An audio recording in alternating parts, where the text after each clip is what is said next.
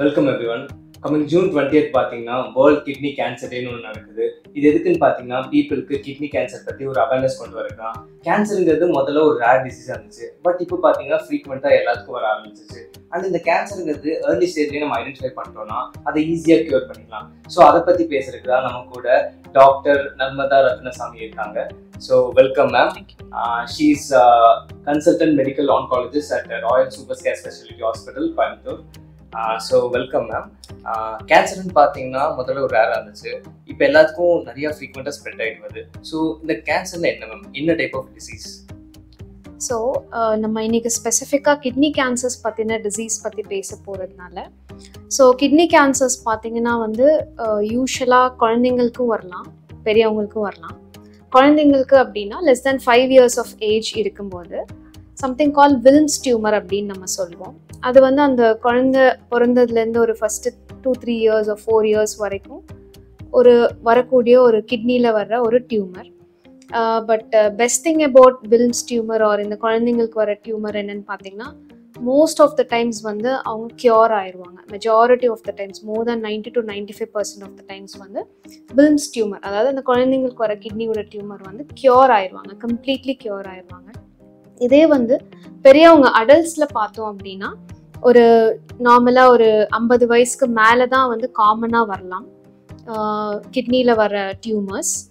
ரொம்ப ரேராக வந்து ஜெனட்டிக் ப்ராப்ளம்ஸ் இருக்குது, ஃபேமிலியில் அந்த கேன்சர் ஜீன்ஸ் இருக்கிறவங்களுக்கு மட்டும்தான் ஒரு 20 to 30 வயசு ஏஜ் குரூப்பில் இருக்கிறவங்களுக்கு வரலாம். ஸோ இந்த மாதிரி 50 வயசுக்கு மேலே இருக்கிற பீப்புளுக்கு வந்து சில அறிகுறிகள் தெரிய ஆரம்பிக்கும், கிட்னியில் வந்து டியூமர்ஸ் ஃபார்ம் ஆயிருக்கு அப்படின்னா. ஸோ இனிஷியலாக இப்போ ஒரு கிட்னி அப்படிங்கிறது பார்த்திங்கன்னா அது ஒரு இந்த பீன் ஷேப்டு ஆர்கன், நம்மலாம் டெக்ஸ்ட் புக்கில் படிச்சிருப்போம் இல்லைங்களா. ஸோ அந்த பீன் ஷேப் ஆர்கனில் வந்து அது இனிஷியலாக அந்த டியூமர் ஃபார்ம் ஆகி க்ரோ ஆகும்போது எந்த சிம்டம்ஸுமே வந்து மெஜாரிட்டி ஆஃப் த டைம்ஸ் தெரியாதுங்க. அது அந்த ஆர்கனில் வளர்ந்துக்கிட்டே போயிட்டு அது பக்கத்தில் இருக்கிற ஸ்ட்ரக்சரையோ இல்லை அந்த யூரின் ஃபார்ம் ஆகிற அந்த டியூபியூல்ஸ்லேயோ வந்து இன்ஃபில்ட்ரேஷன் ஆகுது இல்லை இன்வால்வ் ஆகுதுன்றப்ப தான் வந்து நமக்கு சிம்டம்ஸே வர ஆரம்பிக்கும். ஸோ சிம்டம்ஸ் அப்படின்னா எந்த மாதிரி சிம்டம்ஸ் அப்படின்னா, நம்ம வந்து ஒரு முதுகு வலி வரலாம், அண்டு யூரினில் வந்து கொஞ்சம் பிளட் கலந்த மாதிரி வரலாம். மெயினாக வந்து பெயின், அதாவது இந்த பேக் பெயின், இந்த அல்லை எலும்பில் பக்கத்தில் இருக்கிற இடத்துல வந்து பெயின் வரலாம். அண்ட் போக போக போக வந்து வெயிட் லாஸ், அதாவது எடை குறைய ஆரம்பிப்பாங்க, அவங்களுக்கு இருக்கிற அந்த பசி தன்மை வந்து குறைய ஆரம்பிச்சிடும். சில டைம்ஸ் ரேராக ஈவன் ஃபீவர் கூட வரலாம் கிட்னி டியூமர்ஸில். ஸோ இந்த மாதிரி ஒரு அன்எக்ஸ்பிளைன்டாக வந்து சில சிம்டம்ஸ் எல்லாம் வந்து ஸ்டார்ட் ஆகுது அப்படின்னாலே நிறைய டைம்ஸ் அவங்க ஒரு அட்வான்ஸ் டிசீஸில் இருக்கிறதுக்கான சான்சஸ் நிறையா இருக்குங்க. இது இல்லாமல் வேறு வேறு ஆர்கன்ஸ்க்கு ஸ்ப்ரெட் ஆகுது. ஃபார் எக்ஸாம்பிள் இப்போ போன்ஸ்க்கு ஸ்ப்ரெட் ஆகுது அப்படின்னா எலும்பில் வந்து பெயின் வரலாம். லங்ஸ்க்கெல்லாம் ஸ்ப்ரெட் ஆகுதுன்னா இருமல் அண்ட் சளியில் வந்து ரத்தம் கலந்து வருது, அந்த மாதிரி சிம்டம்ஸ் எல்லாம் கூட ரொம்ப அட்வான்ஸ் டிசீசஸ் போகும்போது வரலாம். இதுதான் வந்து நம்ம காமனாக என்கவுண்டர் பண்ணுற சிம்டம்ஸ் கிட்னி கேன்சர்ஸ் பொறுத்த வரைக்கும். ஸோ நிறைய டைம் வந்து பார்த்திங்கன்னா அவங்களுக்கு எதுவுமே சிம்டமே இருக்காதுங்க. வேற ஏதோ ஒரு காரணத்துக்காக வயிற்றுக்கு அல்ட்ராசவுண்ட் ஸ்கேனோ இல்லை ஒரு மாஸ்டர் செக்கப்பில் வந்து வயிற்றுக்கு அல்ட்ராசவுண்ட் சோனோகிராஃபி ஸ்கேன் எடுக்கும் போது அதில் இன்சிடென்டெல்லாம் வந்து ஒரு கிட்னியில் ஒரு மாஸ் மாதிரி இருக்குன்னா நிறைய டைம் வந்து நம்ம அதை கண்டுபிடிப்போம். இதுக்கு ட்ரீட்மெண்ட் ஏதாச்சும் இருக்காங்க? கரெக்ட். ஸோ லைக் கிட்னி கேன்சர்ஸ்லேயும் பார்த்தீங்கன்னா ஸ்டேஜஸ் நம்ம சொல்வோம். அண்ட் அதுலேயும் வந்து சில வகைகள் இருக்குது. காமனான டைப் அப்படின்னு பார்த்தீங்கன்னா ரீனல் செல் கார்சினோமா இல்லை கிளியர் செல் கார்சினோமாங்கிறது தான் commonest type, 90 to 95% of the times. So இதில் வந்து நம்ம ஸ்டேஜ் பார்க்கணும்.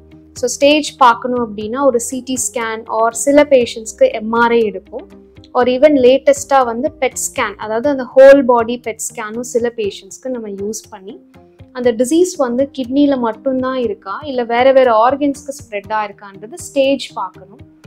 அண்ட் ஸ்டேஜ் பார்த்ததுக்கப்புறம் இஃப் அது வந்து கிட்னிஸில் தான் இன்னும் இருக்குது, வேறு எங்கேயும் எக்ஸ்டர்னலாக வேறு ஆர்கன்ஸ்க்கு ஸ்ப்ரெட் இல்லை அப்படின்னா we always prefer to go for surgical treatment early stage patientsக்கு. So early stage patientsக்கு நம்ம ஸ்கேன் பார்த்துட்டு we proceed with surgery. So surgery முடிஞ்சதுக்கப்புறம் அந்த ஸ்பெசிமெனில் திருப்பியும் வந்து அது என்ன சைஸு, ஏன்னா கிட்னி கேன்சர்ஸ்லேயுமே நிறைய சப்டைப்ஸ் இருக்குது. ஸோ என்ன சப்டைப் அந்த பேஷண்ட்டுக்கு இருக்குது, என்ன ரிஸ்க் ஃபேக்டர்ஸ் இருக்குதுன்னு பார்த்துட்டு சில பேஷண்ட்ஸ்க்கு சர்ஜரி முடித்தாலுமே வந்து ஒரு டேப்லெட் ஆர் இன்ஜெக்ஷன் ஃபார்ம்ஸ் வந்து ஒரு 1 to 2 years எடுக்கிறதுக்கான சில ஆப்பர்ச்சுனிட்டிஸ் இப்போ லேட்டஸ்ட்டாக இருக்குங்க. But majority of the times வந்து ஏர்லி ஸ்டேஜ் பேஷண்ட்ஸாக இருந்தால் சர்ஜரி முடிச்சுட்டு வெறும் செக்கப்பில் மட்டும்தான் வச்சுருப்போம். ரிஸ்க் ஃபேக்டர்ஸ் இருக்கிற பேஷண்ட்டுக்கு தான் இந்த டேப்லெட்ஸ் ஆர் இன்ஜெக்ஷன் ஆப்ஷன்ஸ் வந்து கன்சிடர் பண்ணுவோம் நம்ம.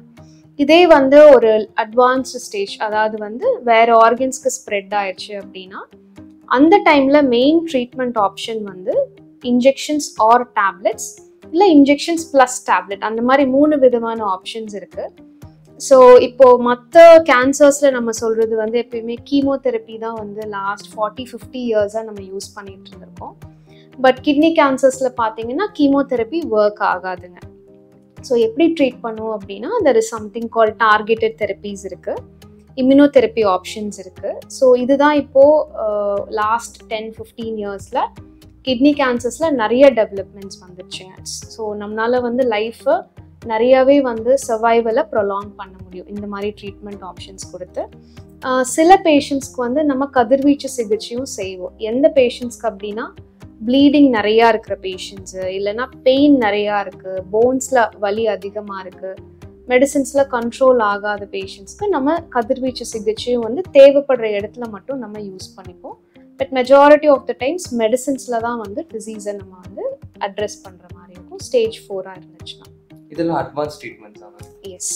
அண்ட் ஸோ இதோட ரூட் காஸ் என்ன நினைக்கிறீங்க ஒரு கிட்னி கேன்சருக்கு? ஸோ இப்போது மெஜாரிட்டி ஆஃப் த அடல்ட்ஸ்க்கு பார்த்தீங்கன்னா கேன்சரில் one of the risk factor வந்து ageing it self is a risk factor. But ஸ்பெசிஃபிக்காக கிட்னி கேன்சர்ஸ்க்கு சொல்லணும் அப்படின்னா நம்ம காமனாக மற்ற கேன்சர்ஸ் பார்க்குறதே ஸ்மோக்கிங், ஆல்கஹால், மற்ற கெமிக்கல் எக்ஸ்போஷர்ஸ். ஏன் கெமிக்கல் எக்ஸ்போஷர்ஸ் கிட்னி கேன்சர்ஸ்க்கு இம்பார்ட்டண்ட் அப்படின்னா நம்ம பாடியோட மெஜாரிட்டி ஆஃப் த அந்த டாக்ஸின்ஸ், அந்த கழிவுகள் எல்லாமே வந்து கிட்னிஸ் வழியாக தான் யூரின்லேருந்து வெளியில் போகும். ஸோ நிறைய டைம்ஸ் அந்த மெட்டல்ஸு ஆர் அந்த கெமிக்கல் டஸ்டெல்லாம் பாடி ஹேண்டில் பண்ணிகிட்டே இருக்கும்போது நிறைய டைம் அந்த கிட்னிஸில் போய் அதை டேமேஜ் பண்ணும்போது ஓவர் த இயர்ஸ் வந்து some DNA changes, genetic changes நடந்து அது கேன்சராக மாறக்கூடிய வாய்ப்புகள் இருக்குது. நெக்ஸ்ட் காமன் திங் வந்து life style habits. For example over weight இருக்கிறவங்க, obesity and uncontrolled blood pressures over the years, and இந்த மாதிரி life style stress related problems, இது எல்லாமே. லாஸ்ட்டாக பார்த்தீங்கன்னா genetic risk factors. But genetic risk factors வந்து ஒரு 5 to 10% ஆஃப் பாப்புலேஷனுக்கு தான் வந்து ஜெனட்டிக் ரீசன்ஸ்னால வந்து கிட்னி கேன்சர்ஸ் வரும். So majority of the times நம்மளோட environmental and life style related risk factors தான் அதிகமாக இருக்கும். அப்போ இது வந்து ஒரு கண்டேஜியஸ் டிசீஸ் ஆகும், ஒருத்தங்கிட்ட இருந்து இன்னொருத்தங்க ஈஸியாக ட்ரான்ஸ்மிட் ஆகுமா? Okay. So like most of the பேஷண்ட்ஸ்க்கும் இந்த கொஷின்ஸ் தான் யூஸ்வலாக கேட்பாங்க. ஸோ நிறைய டைம் நான் சொல்கிறது என்னென்னா, உங்களோட பிளட்டே எடுத்து டிரான்ஸ்ஃபியூஸ் எனக்கு பண்ணால் கூட அந்த கேன்சர்ஸ் வந்து எனக்கு அஃபெக்ட் பண்ணாது. ஏன்னா அது உங்கள் பாடியிலேருந்தே உற்பத்தி வரக்கூடிய டிசீஸு. அது உங்களோட செல்ஸில் இருந்து மட்டும்தான் வரும். அந்த செல் எடுத்து இன்னொருத்தங்களுக்கு நம்ம வந்து ஸோ அந்த செல்ஸ் வந்து கண்டேஜியஸோ இல்லை மற்றவங்களுக்கு பரவிடுமோ, வீட்டில் இருக்கிற குழந்தைங்களுக்கு பரவிடுமோ, வீட்டில் இருக்கிற பெரியவங்களுக்கு பரவிடுமோன்ற பயம் வந்து தேவையே இல்லைங்க. ஸோ யாராச்சும் அவங்க வீட்டில் கேன்சர் பேஷண்ட் இருந்தாலும் தைரியமாக கூட வந்து ட்ரீட் பண்ணிக்கலாம். நீங்கள் தான் பார்த்துக்கணும் கோர்ஸ் இல்லையா? அண்ட் அந்த மாதிரி ரிஸ்க் ஃபேக்டர் கிடையாது. ஸோ நார்மலாக சொல்கிறது இந்த prevention is better then cure சொல்லுவாங்க. ஸோ இந்த கேன்சர் நமக்கு வராமல் எப்படி ப்ரிவென்ட் பண்ணலாம்? ஓகே. ஸோ லைக் நான் அந்த சொன்ன ரிஸ்க் ஃபேக்டர்ஸ் இருக்குது இல்லைங்களா, அந்த smoking related, alcohol related, life style changes and stress, something கால் இன்ஃப்ளமேஜிங்னு சொல்லுவோம். ஸோ அந்த விஷயத்தையெல்லாம் கொஞ்சம் நம்ம டேக் கேர் பண்ண முடிஞ்சதுனாலே கிட்னி கேன்சர்ஸ்னு இல்லை, மெஜாரிட்டி ஆஃப் த கேன்சர்ஸ் வந்து நம்ம கையில் இருக்கிற ப்ரிவென்ஷன் அட்லீஸ்ட் நம்மளால் ஃபாலோ பண்ண முடியும். ஆக்சுவலி இப்போ ஏர்லி ஸ்டேஜில் வந்து க்யூர் பண்ணுறக்கும் இல்லை ஒரு ரொம்ப வேர்ஸ்ட் கேஸ் போகிறக்கும் என்ன டிஃப்ரென்ஸ்? வேர்ஸ்ட் கேஸ் போய் க்யூர் பண்ண முடியுமா? ஓகே. ஸோ இப்போது ஏர்லி ஸ்டேஜில் நம்ம பார்த்துட்டோம் அப்படின்னா, ஒன்று பேஷண்ட்டுக்கு ஃபிசிக்கல் சிம்டம்ஸ், அந்த வலி வேதனை இல்லாத டைம்லேயே கண்டுபிடிச்சிடலாம். செகண்ட் வந்து அவங்களோட ட்ரீட்மெண்ட் ஆப்ஷன்ஸும் வந்து ஈஸியாக முடிஞ்சிடும். ஒரு சிங்கிள் ஒரு ட்ரீட்மெண்ட்டோ இல்லை ஒரு அடிஷ்னலான ஒரு செகண்ட் ட்ரீட்மெண்ட்லேயோ வந்து ட்ரீட்மெண்ட் முடிஞ்சிடும்.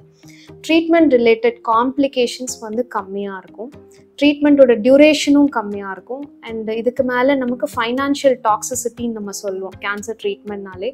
ஸோ ஃபைனான்ஷியல் டாக்ஸிசிட்டியும் வந்து கம்மியாகவே நமக்கு வந்து அட்ரெஸ் பண்ண முடியும்.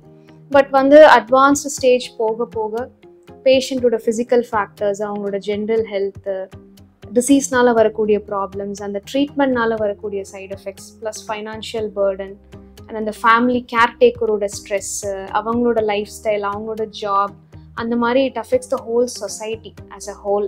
ஒரு அட்வான்ஸ் டிசீஸ் நம்ம டீல் பண்ணோம் அப்படின்னா it's not just the patient and the doctor, it's affects the whole society as a whole. So அதனால தான் இந்த awareness is very important. Thank you so much ma'am. இவ்வளோ நேரம் உங்கள் டைம் ஸ்பெண்ட் பண்ணி எங்களுக்கு ஒரு வேல்யூபிள் இன்சைட்ஸ் கொடுத்துருக்கு. So it's a very dangerous disease, but it's easily curable. ஒரு ஏர்லி ஸ்டேஜில் நம்ம இதை ஐடென்டிஃபை பண்ணிட்டோம்னா அண்ட் மோதல் நீங்கள் கொடுத்த அவேர்னஸ் எல்லாம் ஃபாலோ பண்ணாங்கன்னா அந்த டிசீஸ் வரக்கான நெசிட்டி இருக்காதுன்னு நான் நினைக்கிறேன். ஸோ ஆன க்ளோஷர் நோட் உங்களுக்கு பீப்புளுக்கு ஏதோ சொல்லணும்னா you can say about the kidney cancer. Yeah, so like kidney கேன்சர்ஸில் வந்து இனிஷியலாக பெருசாக சிம்டம்ஸ் தெரியாது, பட் சட்டலான சேஞ்சஸ், அதாவது அந்த ஃபுட் இன்டேக் வந்து கம்மியாகுது, ஒரு வயிறு சம்மந்தமான ஒரு டிஸ்டர்பன்சஸ் இருக்குது, பேஷண்ட் முன்ன மாதிரி இருந்த அளவுக்கு ஆக்டிவாக இல்லை, ஒரு மாதிரி டயர்ட் ஆயிடுறாங்க அடிக்கடி, அந்த மாதிரி இருக்கிற சேஞ்சஸ், இல்லை யூரினரி சேஞ்சஸ் எல்லாம் வருது, அந்த மாதிரி இருந்துச்சுன்னா நம்ம வந்து ஒரு பிளட் அண்ட் யூரின் டெஸ்ட் பண்ணாலே நிறைய டைம் அதுலேயே ஆன்சர்ஸ் தெரிஞ்சிடும். ஈவன் சிம்பிளஸ்ட் ஒரு அல்ட்ராசவுண்ட் பண்ணாலே வந்து ப்ராப்ளம் ஏதாவது உள்ளே இருக்கான்றது நம்ம ஈஸியாக வந்து சீக்கிரமாக ஐடென்டிஃபை பண்ண முடியும். So thank you so much ma'am.